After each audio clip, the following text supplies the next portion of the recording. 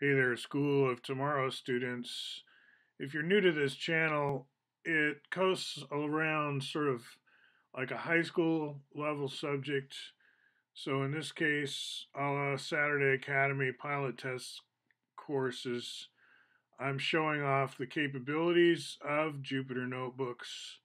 Now, you as a math teacher, perhaps you've used Sage in the past, or you've used Mathematica, which IPython somewhat emulates in terms of the look and feel, then this won't be all that new to you to see anything like this.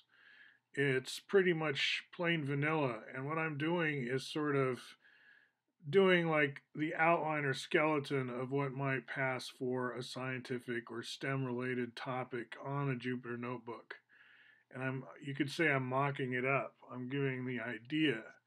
And of course, because of this being what it is, this channel and my interests, I picked some obvious links and also topical around this time is the what I mistakenly called COVID-19. That's the disease, but the virus they're calling SARS-CoV-2. They don't like to use that as much in the media sometimes because people don't like the sound of SARS, but that just refers to how you experience it if you get it like that. So anyway, back in the old days here in like 91, I'm talking about Bucky Fuller and how his stuff kind of integrates with some of our current thinking regarding, say, sphere packing, matrices and lattices, and it's all very sort of, you should think like middle school kind of level. We're not trying to be the next great math genius with this. It's more like a textbook for like a decent school that you might want to go to yourself. If you want to learn this stuff yourself, it doesn't hurt to start with something simple. You could call it a popularization if you want. And that's how it goes with the story on the virus. It's not like Fuller was overlooked because he had these super deep insights into virology per se, other than he was interested in a question a lot of people were caring about, which is, are these alive or not alive? We didn't want to call them dead, really, because we don't talk about rocks as being dead, right? You sort of had to be alive for a while and then you die, and after you die, you're dead. But to be dead from the beginning is not really the way we use English. So I wouldn't say these hacker robots, as one of the YouTube ladies was talking.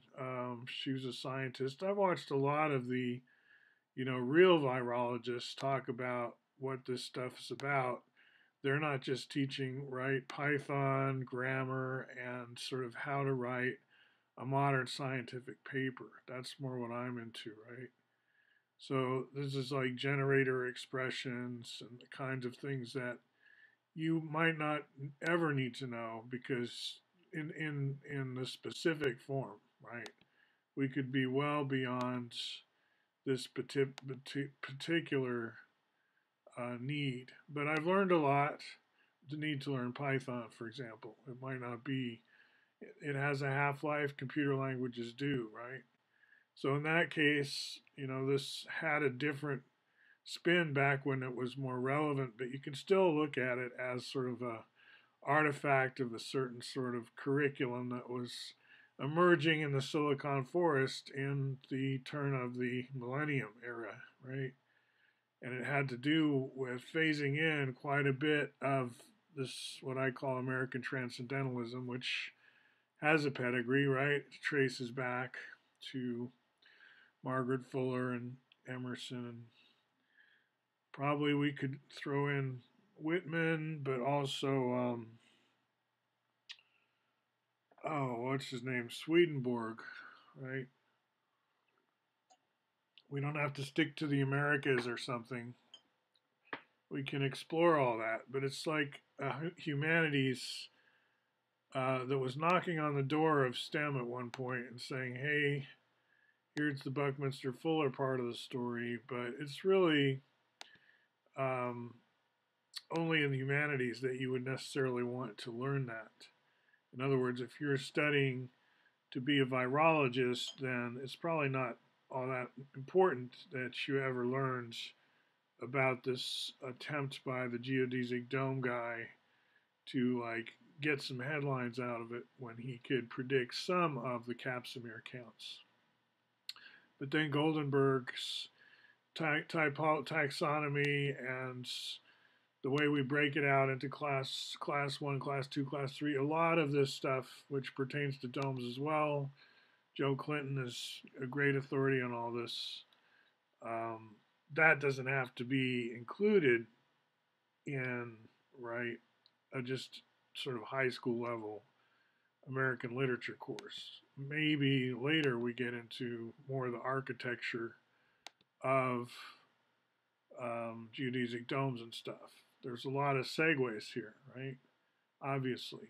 Check out antiprism.com while you're at it. That compiles to a Raspberry Pi, and you can generate all kinds of these kind of things directly in POV-Ray format, which you can then render, right? These are free open source tools. POV-Ray grew up on CompuServe, is a very good ray tracer, and Antiprism, what I'm showing you here, is a utility for spitting out POV-Ray render-ready files. You just generate them with command line switches, could be on your Raspberry Pi, and then you'll get a POV file.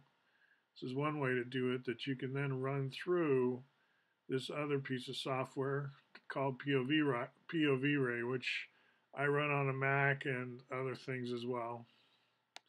Not sure why it's taking so long to load, though. Very strange. Oh, because I spelt it wrong again. See what I do? Spelling wrong. POV-Ray. Still takes its sweet time, but there. Ray tracing software. Check it out. As of 2020, even though it's 25 years old, still classic and wonderful software that you can do so much more with than I have ever done. I use it mainly just to generate a lot of the graphics that you see floating around in my various YouTubes, like here, right? That would have been a POV-Ray.